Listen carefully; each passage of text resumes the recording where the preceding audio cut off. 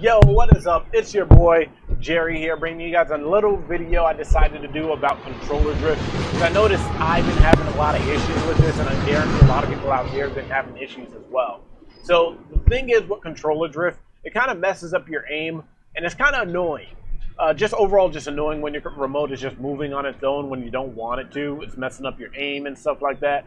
Now, I have my controller drift set to 0.05 as a dead zone. Now, dead zone is kind of a new thing they added in. I don't know when they added it in. It may have been at the start of Season 4. I'm not completely sure when they added it in, but I know it wasn't here the whole time.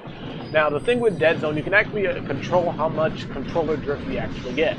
Now, I have a relatively new remote. Mine is only 2 months old, so I don't get that much controller drift right now. But later on in the future, I'm probably going to be experiencing this a lot more, and it's going to be pretty frustrating.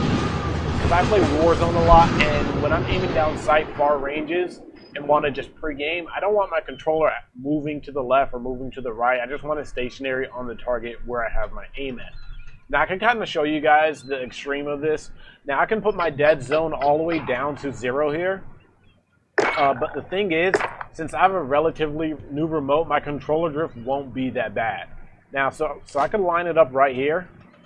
So let's line it up here. And you actually see it moving off of the phone booth there. It's moving very slowly, but it is moving. Now, for other people, this may be a lot worse because they probably have a lot more controller drift. For me, it's not that bad. But if I'm aiming down sight, long range, and it's moving and stuff like that, I mean, it would get pretty annoying for me, especially when I'm in Warzone and stuff like that. Like I said, the quick fix for this is easy. Go into your options, go into your dead zone, and putting it up straight to 0.05, and that'll be pretty much it. Pretty easy fix. This way you don't have to go out and buy a whole new remote, or you don't have to try to take off your analogs and potentially break your remote and have to buy a new one anyway. So that's going to be pretty much it for this. It's a pretty simple fix, and I hope this helped you guys out a lot. I know when I first seen this, it helped me out a lot with my controller drift and stuff like that.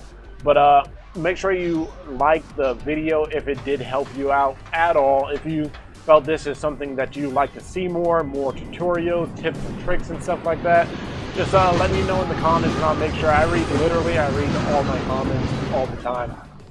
And make sure to hit that subscribe button so you know next time I upload a video so you don't miss out. And this is going to be it for this one, guys.